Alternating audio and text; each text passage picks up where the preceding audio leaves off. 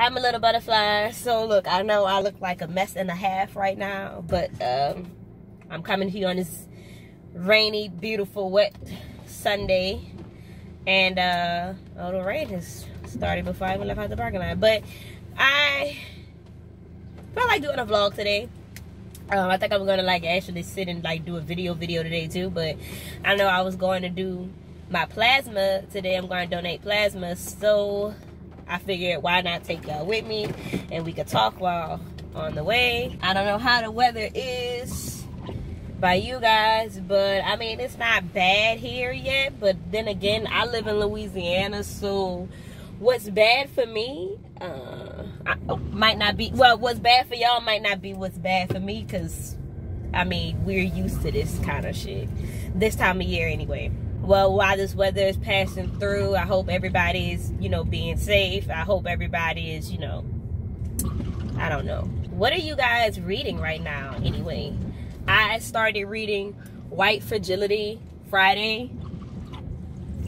Well, listening to White Fragility Friday, because I'm listening to it on audiobook, because I'm doing a blackout buddy read, and it was going to take a while to actually get to me if I had ordered the physical book. And I decided I was going to just buy the Kindle version, and then I learned about the little app, Libro FM, I think it's called. So I got the audiobook there, and then we're also buddy reading White Rage, which I got the Kindle version of. So I'm going to actually physically be reading that one. But I think I'm like 79% of the way through. I think I have like 2 hours left. So I'm sure I'm going to finish it today, because I'm going to listen to it while I'm donating plasma. And that usually takes 45 minutes to an hour. So that's most of my time right there. Sorry if it's shaky. The roads in Louisiana are not always smooth. They're pretty bumpy, especially, you know, by my house. So sorry for the turbulence. Especially with everything going on. What have you guys actually been doing? Like, have you guys been to any protests? I haven't. I've been at work, which I know in New Orleans they've been protesting every night this week. But I have been using my social media to the best of my abilities. Even though I don't have that big of a platform, I've still been using my platform for this purpose. I've been putting a lot of links for donations, and where you can, even if you don't want to donate, if you can't donate, where you can sign the petitions, even just supporting other black YouTubers, booktubers, whatever it may be. It doesn't necessarily have to be booktube, but there have been a lot of, like, you know, black creators that have been getting a lot of shine, that have been getting a lot of, you know, everybody's doing a lot of shout outs and giving their appreciation. I'm sorry, y'all, I'm giving y'all a lot of pauses. I don't have the best 20/20 vision, and driving in the rain is kind of like makes me squint, which is not as bad because the sun is out. Now, if it was dark, then we'd be having an issue, which I would probably not even be out if it was dark, because I know me. I know my eyes, I know my abilities. I had in my mind, like before I left the house, I kind of knew what I wanted to talk about. And now that I'm actually doing this, I kind of don't remember like what I'm talking about. But anyway, back to the book that I'm currently reading. When I was listening to White Fragility yesterday, and I made a post like on Twitter. I made a post on Twitter about it, because it hit me like when I was listening to it. I was like, I wonder, like, I wish I could see like white people reaction like when they're reading it. Like, I wonder if they're still like defensive about it, or I wonder if they're still argumentative about it, or are they more accepting? Like, do they sit back and be like fuck, you know, like, we really do this shit, like, this is fucked up, like, I do this, like, how, like, I can't believe I do this to myself. And I was just thinking about this morning, when I was thinking about that, like, I wonder if white people take a racism talk better from other white people, or are you guys just as offensive when it's coming from another white person? Because I know sometimes black people take certain conversations better coming from somebody of the same race or somebody that's the same sex as them versus the other. So I was just thinking, I was like, ways for white people that really are trying to be supportive of us and like really want to know how they can help. I feel like the best way that y'all can help and like the best things that y'all can do for us is to have these conversations with your you know, your other white people. Because when we bring up race, and I know everybody sees it, they get like cringy, you know, like they cringe up or they lock up and then they just shut down, and it's like they're not even listening anymore. Because I feel like automatically when we talk about race, y'all get in the defensive of that we're trying to call you racist. And it's like, just because we start talking about racism or something you might have said might have offended us, I'm not saying you're racist, but hey, you said this and it offended me, and this is why it offended me because X, Y, and Z. But y'all don't hear the X, Y, and Z because you're already getting so defensive about it. Y'all don't even hear it. Like, that's just something to think about. Like, I figured that's like the best way that y'all can help is to, well, first educate yourself. Look back at the things that you do and be like, I wonder, do I do this? Do I do that?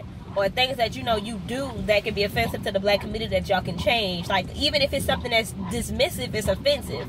So I think educate yourself first, and then have these conversations with your other white people, with your white community. Because when we have it, it sounds like we're whining or it sounds like we're being sensitive. So maybe it might sound better coming from you guys, because she talked about this a lot in her book. Now, White Fragility is made by a white author, directed towards white people, about racism. And I know she was saying that a lot of times that where she's had to bring up race to her white community, to white people, they still get defensive with her. They still shut down automatically as if you're calling them racist, instead of actually looking at the issue and looking at what they did and be like, you know what, I'm going to change. You're right, that was a problem. They automatically, well, that's not what I meant. It doesn't matter what you meant. This is what was perceived. This is what was heard. And I figure right now, that's the best thing that the white community can do, especially the white people that are trying to be supportive of us. That's the best thing that y'all can do right now to be supportive. And I really hope, like, I'm seeing a lot of, like, on Instagram and I was thinking it too, and YouTube too. Like, I hope in a couple of months that y'all keep this same energy, this same fire. Like, I don't need in a couple of months the white booktubers and the white community going right back to their silence and their just back to the normal. Like, right now, y'all showing so much love for black authors and black books and black characters and black creators. In a couple of months, are y'all going to be right back where y'all were before this? And, like, I don't want it to... I always say just me, the black community don't want y'all just to come out when there's a problem. If we keep this energy and we keep this fire, hopefully things can change. Because I feel like we don't get any change, because I feel like they throw us a little cookie to kind of just be like, okay, here you go, and expect us to be quiet. Just like I feel like when they did arrest that one police officer for George Floyd, I felt like they thought, oh, we'll just arrest him and then they'll shut up. They'll be quiet. They'll be satisfied. And they didn't know what to do when we weren't quiet and we weren't satisfied. It was like, that's not enough. I don't think they knew what to do with that. So I hope in a couple of... And nobody is saying that y'all only have to support black people now. That's not what anybody is saying. But don't forget about us and put us right back in the back of the closet, and the only time you take us out is for Black History Month. Or when something like this happens. We want to be a regular part of people's TBRs and a regular part of people's appreciation, as much as your white creators that you love and your white authors that you love. Because I love a lot of books by white people. I love a lot of books by black people. You know what I mean? So it's not, nobody's saying that y'all only have to read books by black people and black authors. Like, come on. That's not what anybody is saying. But don't go back to the only time you give a shout out to black authors and black, people of color characters. It's for Black History Month. I mean, we're black every month, and the issues that go on every freaking month. That's not something that only happens once a year. Just keep that in mind, that we're not a fashion trend that's only, you know, oh, it's Black History Month, so now let's rep the black people season. You know what I mean? That's all that we're concerned about. It's not that we're not being appreciative of your support. We're just being cautious because this has happened before, where y'all act like y'all are so outraged and so ready for change, and then in a month or two, when it's not big trending, or when things have kind of cooled the fuck off, you'll go right back to the normal. And that's the problem. That's what we don't want to see. So it's not that we're not being appreciative, we're just being cautious with our appreciation. We're not just gonna automatically be like, yeah, they're doing great, and then next month you're right back to how you were. So we have to change, have to create a change in ourselves, and that go for black and white people, because a lot of black people do this too, where we're only loud for our culture and loud for our race when something bad happens, and then when it calms down, you don't see any appreciation for the black people, for your own people. So that's not just a hit at white people, that's a hit for black people too, and all people of color. We need to be like this all the time. Okay?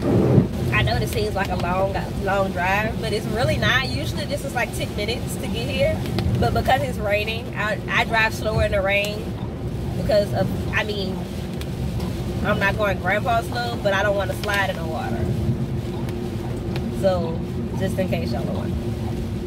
Which I'm sure I'm going to edit some of my more quieted parts out, because the brain fart moments. So it's not super long. Also, I put in, which I didn't make a video for the blackout buddy read, because I didn't have enough time, but I did make some posts about it. But in my post, I did say that it's hosted by Books with Shay, but there is a website set up for the blackout buddy read, and on that website there's two different designs for shirts. You can purchase a shirt. The shirt's like $20. $10 from those shirts goes towards the Black Collective. So I did purchase my shirt. If you guys, you know, wanted to, I know some people like to donate, but they want to get something out of it. So if you're one of those people that want to donate, but you also want something out of it, you can purchase your shirt. You'll get a shirt, and then $10 goes towards the Black Collective. And there's also a bunch of petitions that I'm going to post down below, so you guys can actually, if you want to sign petitions versus, you know, donating because you might not have the means to donate, which is fine. I'm going to post that, and also some other sites where you can donate as well under this video. Oh, speaking of, there has been a lot of talk in the black community about supporting more black-owned businesses. So what I really want you guys to do is to comment under this video any black-owned bookstores. I know a lot of them are online right now, because I realized looking for smaller bookstores, period, to give my money to, like in Louisiana, there's not a lot of black-owned ones. I think even on all of the lists, like for black-owned bookstores, all of the lists for the black-owned bookstores in Louisiana, I think the most I found was 3, and only one of, and I think one of them wasn't even up and running anymore because their website was disabled. And even when you look on a map, like they're not really, they have an address, but on the map it's a whole different business there. And the other 2 are like hours drive away from where I am.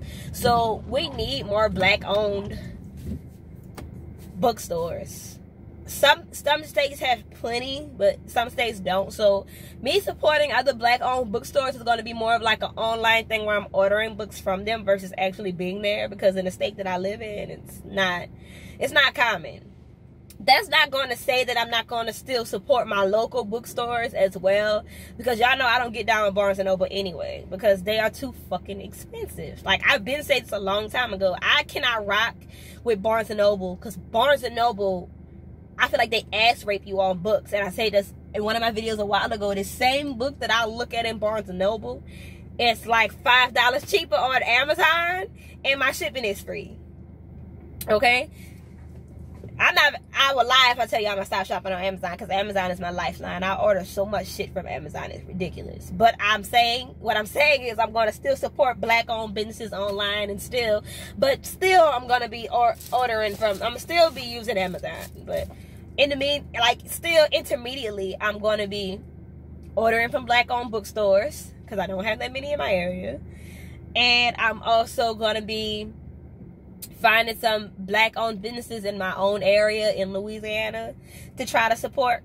I know of a lot of restaurants, but like other than food, it's kind of hard to support. And I learned, which I kind of figured this, there is not a lot of like black-owned grocery stores. So even a lot, so we still can't say we're only gonna shop at black-owned stores, because you're still gonna have to go to like Walmart and like places like to grocery shop, because we don't really have it. And I was thinking about this, and I feel like, because in my mind, I want to own my own businesses later on. I would like to own my own bookstore. I had plans of owning my own like tea room. I know me, right? I had plans of having my own kind of like a Victoria's Secret mixed with Rue 21 kind of vibes. You know what I mean? Like something like that. Like a clothing store, but lingerie at the same time. I have big goals. And like a lot of people don't know that. Like I'm very ambitious. And then I added grocery store on my list recently, because I'm like, wow, there's not a lot of black-owned grocery stores. And I mean, fuck, I've been working in retail a long goddamn time. Like I know that that's hard work to start a business, especially like I feel like a grocery store, because you're trying to get so many different people to put their brand in your store. And so I feel like, of course, I don't think it's going to be easy. It's going to be one step at a time. But I do have a lot of goals for having my own business and to be my own boss. So I think a lot of black people do, but a lot of black people are also hesitant and kind of afraid to do it, because they don't know how to get started, or, you know, where you're going to get your funds to start this up at. But I want to do my research, because I do want to be my own boss. I want to own my own businesses. I want to be my own CEO. I think a lot of people want that. But when they start to think about everything that they have to put into it to get it started, it kind of makes them shy away from it, because it's like, damn, that's a lot. Which it is a lot.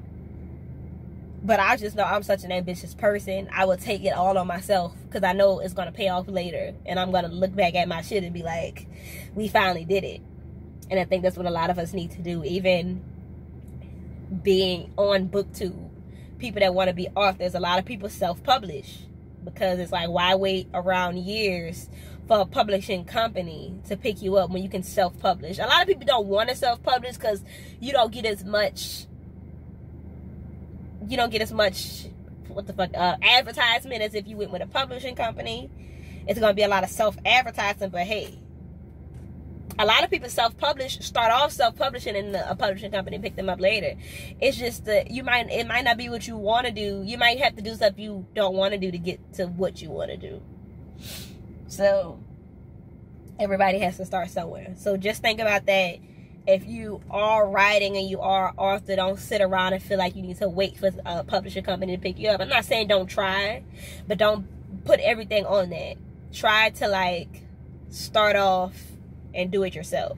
Like, you can still reach out to the publishing companies, and if everybody, you know, if they tell you no, don't sit there and be like, oh, I'm never doing this. Start self-publishing, because there are a lot of self-published authors that are still self-published to this day that are fucking amazing, and they're underrated. And when you read their books, you're like, who the fuck did not pick them up? So it's just a lot going on. I just hope everybody's been safe, especially everybody going to these protests. And even with the weather today, if y'all are still planning on protesting with how bad the weather is supposed to be, just be safe. I'm at the plasma center, and I'm about to go in. And of course, you cannot record when you're in the plasma center, because it's a HIPAA violation, because you are in a medical setting, which I completely understand. So thank you guys for watching my vlog. I may or may not be back on the ride home, but I probably will be back after I finish reading White Fragility to tell you guys about it. But I'm going to do like a full review for it anyway. So yo, plasma is a no-go today, because obviously since the tropical storm that is supposed to happen, they closed at 12, and it is 2:09, which means I could have stayed at home. But it is what it is. That's people rules. I understand. They show that they care about their employees. But since I'm not gonna get plasma, I will be talking to you guys on my ride home, because honestly, I want to know what in the hell is going on with J.K. Rowling. Okay, so I woke up to this morning with her being transphobic now. I understand the book community has always had, she's always done something, okay? J.K. Rowling has always been a problem, just not her books, which I get, because I love me some Harry Potter, but now I feel like I'm not like y'all. I don't own the whole Harry Potter book set, because honestly, I didn't read all of the Harry Potter books in this order. I watched all of the books. I mean, sorry. I watched all of the movies, and I never read any of the books. Like, I watched every single Harry Potter movie, I think, except for, it was not the last, because I watched the last movie. The movie that was before the last one. I didn't watch that one. So I don't know what goes on in that chapter of Harry Potter. But every single fucking time when I'm like, you know what? This year, I'm tripping. This year is going to be the year where I buy the fucking Harry Potter box set so I can have all of the fucking books. Because I do want to read all the books. I read the first book. And, yeah, that was about it. So, every time I'd be like, I'm about to buy this fucking box set, some motherfucking shit happened, and I'd be like, you know what? I don't need to pay my money for that. I don't need to do that. Like, something always happens every fucking time. Like, bitch, why can't you just behave? Like, come on, why can't you just fucking behave like an adult? Okay, look, I don't know personally firsthand. I mean, I've seen some of the tweets she tweeted, so I'm not even gonna sit here and try to go word for word. But fuck, like, you know how to fuck some shit up. Why did you have to mess this up? And I understand Harry Potter is not being punished for this young lady's words and somewhat ignorance. Okay? Because I know some people love her. I don't know her, and to be honest, a lot of her reputation, I don't really care for her. But I like Harry Potter. So it's not a her thing, but I like Harry Potter. I'm not a fan of J.K. Rowling, but I am a fan of her books. I'm a fan of Harry Potter. Now, I can see if Harry Potter, you know, she put some shit in there that was like, you know what, bitch, that's wrong. But that's different. It's a different story. I think a lot of people agree with me. A lot of people are not going to throw out the Harry Potter books. They're just not going to fuck with her. Which is kind of the same thing, because I feel like if I buy your books, I'm supporting you. It has nothing to do with the Harry Potter legacy, but I feel like if I pay my money for your books, you're going to get the benefits of me buying the books. Either way. So, I mean, I don't know. But I just, it's so much drama. Oh, and what the hell is you remember I told you I was getting caught up from BookTube because I haven't been there. So, I'm getting caught up on the drama. What the hell is the shit on Bookstagram with the pods, the social pods or whatever? And it's supposed to, from what I understand, it's supposed to help smaller booktubers get a bigger following. I don't know, like, it's supposed to be us conversing with like the bigger name booktubers, and it's supposed to help us get a bigger following or something like that. Explain it to me in more detail. But I heard there was some drama going on with that too, that the bigger booktubers didn't feel like it was fair for the smaller booktubers to get the benefits of that or some shit in that area. And I feel like that's selfish as fuck if that's what's going on. And y'all are the prime example of people that make it big and forget where they came from. Because at one point, everybody started off small. Some people blow up faster than others, which I've been on BookTube almost 6 years. Come August will make my 6-year anniversary on BookTube. And I'm only at 300 subscribers. What the fuck was that? I'm sorry, y'all. Something fell and it was just like, what the hell is that? But like I said, I've almost been on BookTube for 6 years, and I'm only at 300 and something subscribers. They have people that literally just started BookTube that are already at 500 subscribers, and it's just, how the fuck does that happen? Not nothing about them, but like I said, different channels grow at different speeds. Like, they had one booktuber that I was looking at this morning. He doesn't even have one video on his channel yet. But, you know, he's pre-hyped his channel. You know, he's pre-advertised his channel before he's actually put his first video. And he already has 500 plus subscribers. Not one video yet though. But you see what I'm saying? Like how? Or you have people that've been on BookTube for like maybe 4 months and you're already at 1,000 fucking subscribers. You know, like I said, nothing on you, congratulations to you, but it's just like, how does the book community decide who gets the bigger subscribers and who don't? And how selfish are you as being a creator that's kind of made it, that you're saying it's selfish for the smaller booktubers to get the benefit of trying to make it? Because that's what I'm seeing is that you getting mad because I'm trying to get to where you are. You feel like you don't want to do any handouts, but it's kind of not handouts. And I know a lot of people feel that way with me. It's like, damn, we've been on BookTube for this long and we don't even have 500 subscribers. Like, we can't even get that. How the fuck are you doing that? But like I said, that's nothing on them. That's not their fault. So like I said, that's congratulations to you, bitch. Because I know I subscribed to a new booktuber yesterday. She has one video so far, but she's already past 500 subscribers. And you know, that's okay because I support you too. I'm one of those fucking subscribers. Because if the content is good and it's something I know I can get into, I'm going to subscribe. So I get it. Everybody's different. Everybody's channel grows at a different rate. But with the pod thing, I feel like it started out as a good idea. And then you got some people that made it and that became whiny about it. It was like, no, that's not fair. They need to grow how we grew. But bitch, how? How did you grow? They'll say, share your experiences. What did you do to get to where you were? I don't know. It seems like it's just a lot of shit going on in a BookTube. And I said this a while ago too, and also in one of my videos. I was like, when I first started BookTube, it was not this much drama, at least that I knew about. It was kind of calm. It was like one of those communities that was kind of there for each other, that didn't have all of the shit. Now it's just as fucking messy as the rest of the fucking YouTube community and Twitter community and Instagram community. We got just as much fucking drama going on. It is ridiculous, y'all. I thought we were better than that. Fuck. Don't get me wrong. I know there's gonna be drama anywhere, no matter what. But damn, I'm so happy I stay out of the way and I stay out of the mess and out of the drama because y'all couldn't handle my pettiness. Like y'all honestly could not handle my pettiness. So I'm happy I stay out of the drama and out of the school. Yeah, I'm gonna go home. Oh, speaking of, because I'm not even gonna lie, I'm about to go home and watch World of Dance. So I'm not even going home and read.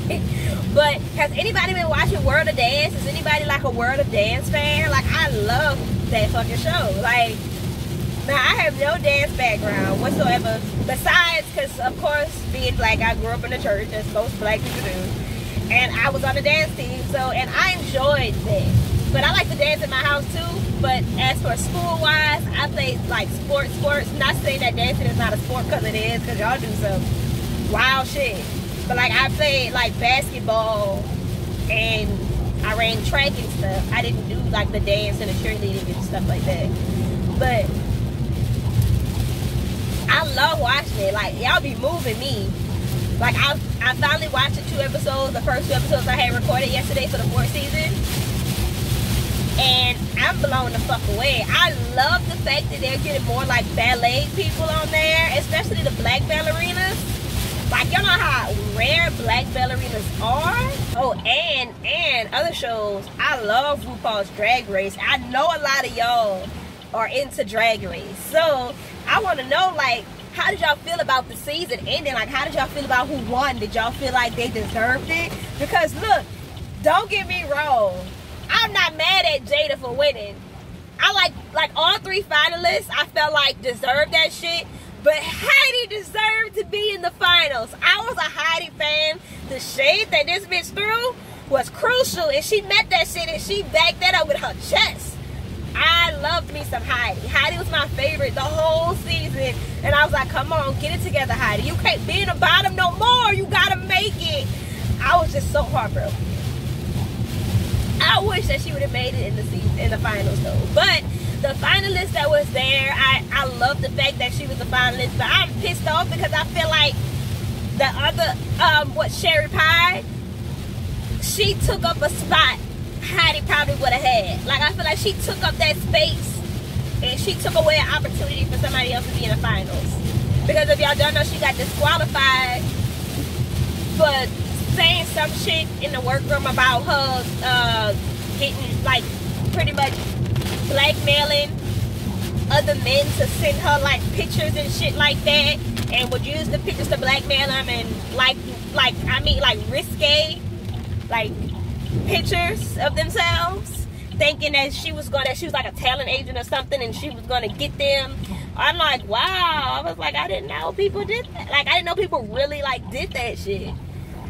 And she was supposed to be in the finals too. She was supposed to be part of the final four. She got disqualified. So then it just went down to those three, which I feel like she was holding up a space. And if this bitch wouldn't have did that, I feel like Heidi would have been in the final four. Like, dead ass. Like, that's how I feel. But who was your favorites from the last season? And do you watch the Celebrity Drag Race? Because I don't have it set to record, because I have a lot of shit set to record. But I will go on like VH1 and like actually look at it on TV. So yeah, what are y'all looking at now? And I heard that The Help is trending on Netflix now. Why is The Help trending on Netflix? Now look, I like The Help. I love The Help. That was a funny ass movie. But with everything going on right now, why is that the movie that's trending? Like, out of all of the movies, that's the movie that's trending. Like, is that what white people run to look at during times like this? Like, let's get some information. Let's look at The Help. There are so many other movies that y'all could be looking at that are like beneficial to now. But it's crazy because looking at The Help and looking how like they treated black people, some of y'all still treat black people the same way today, just to let y'all know. Since it's trending, which it might be us that's got it trending too. I don't know. But yeah, that's all I have for y'all right now. I do plan on finishing White Fragility today because it's only 2 hours. But like I said, I'm about to go inside and look at TV. And shit is gonna be storming. It's not like I'm gonna have anything else to do but stay in the house anyway. But yeah, see you guys later. I hope y'all have a good evening and hope y'all have a safe evening. Well, safe period. Y'all stay safe.